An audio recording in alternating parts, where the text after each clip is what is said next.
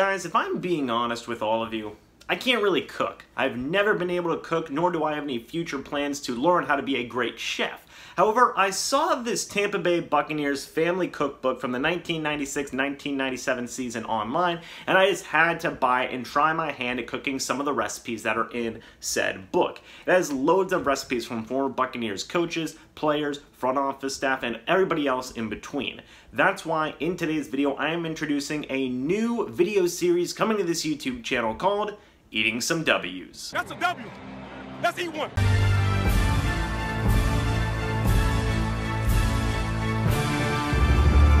A little bit of a visual of what's in said cookbook. Just for an example here, the first recipe we are doing today is Monte Kiffin's corn dip. But as you guys can see, it has the name of the coach, their position on the team that year, their full name, their spouse's name, their date of birth, their years in professional football, all their children's names, their greatest moment in football, and their long-range goals. Obviously, Monte Kiffin winning a Super Bowl in Tampa Bay was his long-range goal. I have to say, I think he did a pretty good job in regards to that. But yeah, like I said, today we're making Monte Kiffin's corn dip, a relatively simple recipe that should be good. Now for this recipe, you're going to need half a cup of mayonnaise, half a cup of sour cream, 1/4 of a teaspoon of salt, 1 12-ounce can of corn, half of a green pepper chopped up, 3 green onions chopped up, and 3/4 of a pound of sharp cheddar cheese. Now guys, again, this recipe is super simple. Mix the mayonnaise, sour cream, and salt together in a bowl. Add corn, after you've drained it of course, the green peppers and the green onions, and mix that together as well with the other ingredients.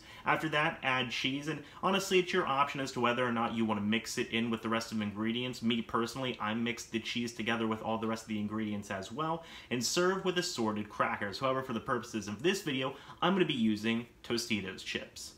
Guys, I'm smiling right now because that is legit good. Again, I don't know how to cook. I have no idea how to cook, okay? And the first suggestion that I can give when making this recipe is definitely get a bigger bowl. I don't know if you guys noticed my bowl, way too small, okay? Way too small. The ingredients were almost pouring out of the top of the bowl. Definitely get a smaller bowl. Again, I think all the ingredients work well together. It tastes absolutely phenomenal. I was a little bit worried that the green pepper was going to be a little bit overpowering, but whenever you mix the mayonnaise, the sour cream, a lot of the cheese, it's a very cheese heavy type of recipe, but whenever you mix all of that in together, it tastes absolutely phenomenal. Like, this is really good in my opinion. And you know, for the first recipe, you know, I gotta say, Monte Kiffin's corn dip, I give it a W. That's a W.